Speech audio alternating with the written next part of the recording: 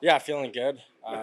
Obviously, a couple weeks to recover from my injury, but I'm feeling really good now. Are you looking forward to potentially getting into some game action on this road trip? Yeah, I mean, obviously you want to play, and uh, you know, practicing here the last week and a bit. I'm definitely, uh, obviously really wanting to play some hockey and have a lot of fun with my teammates. It's unfortunate being sidelined with the injury, but were you able to take away anything from getting a new perspective, watching in the press box, spending time with the guys off the ice? Yeah, absolutely. You can learn so much from up there. Just the little plays that are there, and the little extra. Whether it's point 0.2, point 0.3 seconds that you actually have, it's you can see that from up top, and I'm going to try and implement that into my game, and then obviously.